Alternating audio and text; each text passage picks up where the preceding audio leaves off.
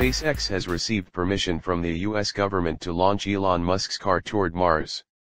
Cape Canaveral, FLA. SpaceX is preparing to launch Falcon Heavy, the biggest rocket in the company's history, for the first time this week.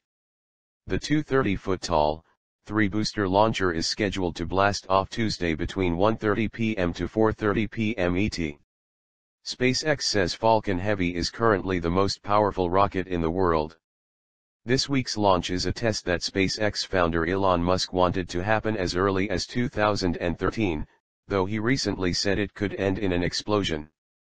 Instead of putting a standard mass simulator or dummy payload atop Falcon Heavy, Musk, who once launched a wheel of cheese into orbit, will put his personal 2008 Midnight Cherry Red Tesla Roadster on top of the monster rocket.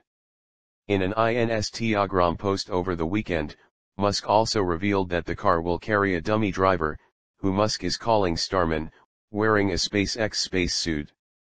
Test flights of new rockets usually contain mass simulators in the form of concrete or steel blocks. That seemed extremely boring, Musk said in an Instagram post in December, so we decided to send something unusual, something that made us feel. However, all rocket payloads need a permit from the Federal Aviation Administration to launch, and Musk's sleek electric car is no exception. The FAA granted SpaceX that permission on Friday in staunchly formal notice, as reported by Keith Cowing at NASA Watch.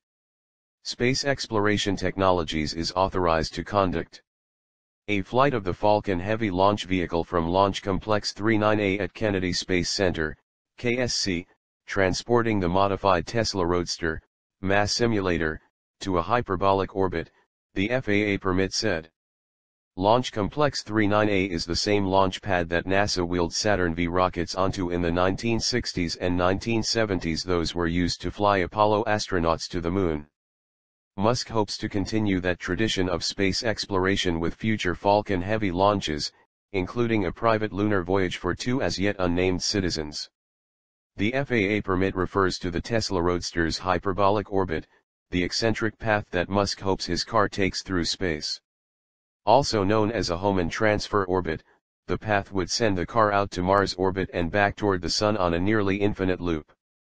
The payload will be, playing Space Oddity, on a billion-year elliptic Mars orbit, Musk said in December. While Musk has said the car is one of the silliest things he ever imagined launching, its 2-ton mass and ambitious orbit is no joke, as journalist Eric Berger points out in a recent Ars Tech NICA story. No company has ever launched a private payload beyond geostationary orbit before, Berger said, referring to a roughly 22,500-mile high orbit above Earth. This Hohmann transfer orbit is critical to understanding how Musk plans to sell the rocket and what its flight, after all these years of waiting, means for the aerospace industry. If Falcon Heavy doesn't blow up, and immortalizes Musk's on- and off-Earth legacies, SpaceX will move forward with launches for paying customers, including the US military, perhaps later this year. More customers would likely line up to place payloads atop a Falcon Heavy rocket. While it costs about $90 million per launch, that's roughly a third of the cost of any similarly powerful rocket built by SpaceX's competitors. What makes that price possible, in part, is that the multi-million booster cores, each of which has 9 Merlin engines and stands about 134 feet tall, is fully reusable.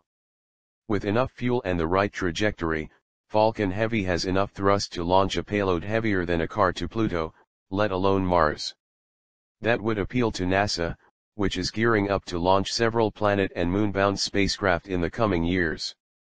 The space agency is in an ever-present budget pinch and behind schedule in building its own super heavy lift rocket, called Space Launch System.